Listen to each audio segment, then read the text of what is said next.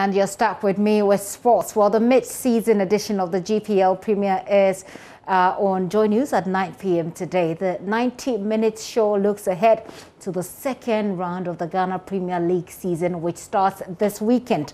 Karelas United will be up against Ashanti Gold at Enyinasi. Ahead of the game, their top striker, Diawusie Taylor, has been speaking to George Addo Jr. of Joy Sports.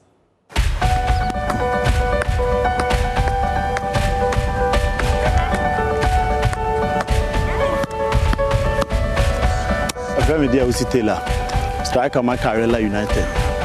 I feel the Nyame aduma go kin no.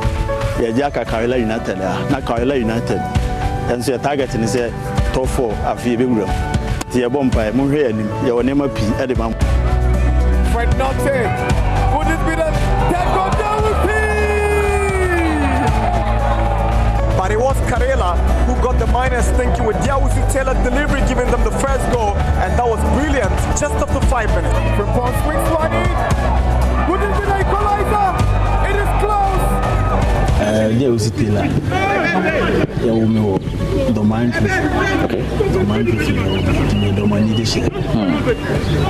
but we started my school or primary KG to primary, but I think that I'm not doing time to be saying and I'm one teacher be no but the child they were to buy us who knows mom I friend and also with team job as a host team job as a man the man should be home family.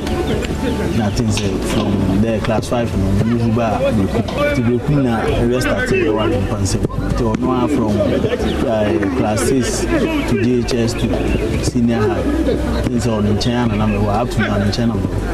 And to honor that's why my life is well, you know. I can't wait to me. I can say as a Uncle with you family in China.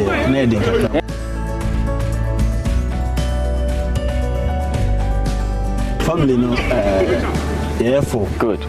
Mother and father na yenso enkula no for okay. Oba na ekwan ni chiba na me.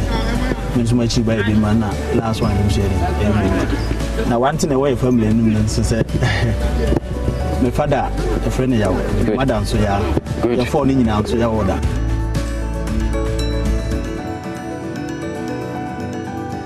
I don't go school. Okay. I go school. Until all night teacher in you know so. Or say me better so. I think that from there no from Adrian yes. I want to buy a course in and I'm a midfield. Yeah, until one man the Samiti. So Kumasi. Good. Samiti. Or the coaching Adrian second division. But then time you coach.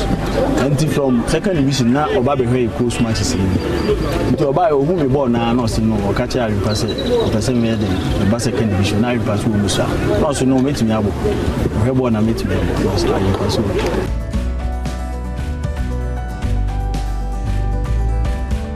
The second division so me buy no na o ma me born system. That thing me peja kakra. Ti peja ka friend born na say I'll queen striker. No me so work. Go to already wa me sit na ahoden wo ho intelligence no so goal no so no share. Ti o de me ko ani mo bebo. So ti ono an training kakra. From second division no then time na me senior high. Okay. From there nana Yakobo Medile the home half. One of the Kumasa for so to move me nana so from second division and I'm coming Kumasa then Tanamo school.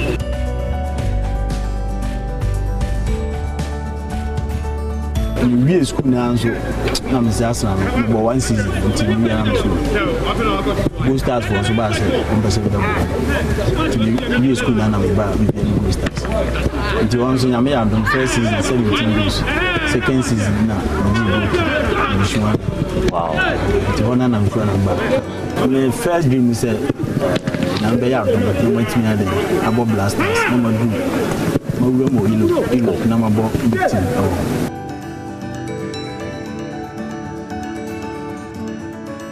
Oh, I think up to now, I've been on point for the doing crab and I didn't come up. Catch it, and I said, I've been at the Miami, so I think at the right time. At the right time. The was the money they said, the over be an house. The seven so, you come in nobody. It is an anatomus. I do so I didn't.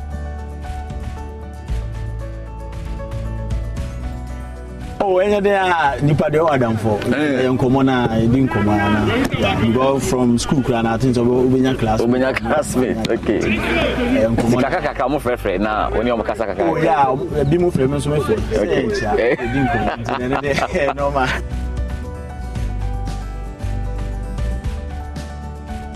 Man for catching now. You are me and I'm making because I can't say my attention now. Okay. Yeah, I mean, yeah, rest enough to be concentrated to Montino. I know that things concentrate too. Okay. If you now you're next up about no ball now, okay, solid. Now, sorry. Oh yeah, sorry. We are sorry, boy, and I play Empire one and they do go. Oh, they're the class. Oh, sir. They impress me now. You call me CS. Oh, sir. Casa Apostolic. Okay. To you near the own. And I won't say I need my sorry, sir. Oh, Metono.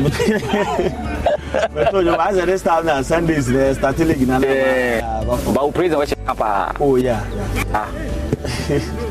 To best praise song again.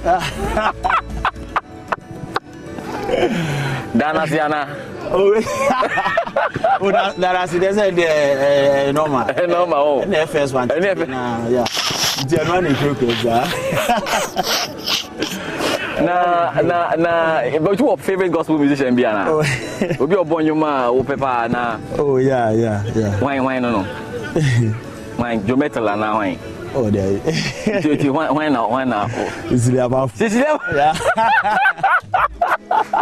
Is there one which I can't answer? Oh, that's Baba Joe Mike now.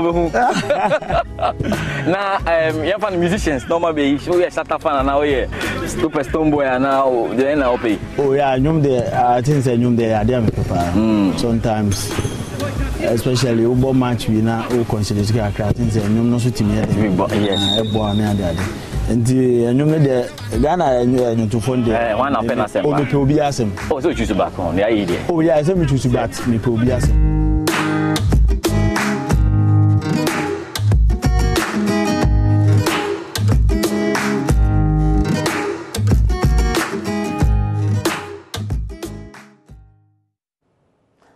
Some very wise answers there. I choose everyone, he says. That's it for sports.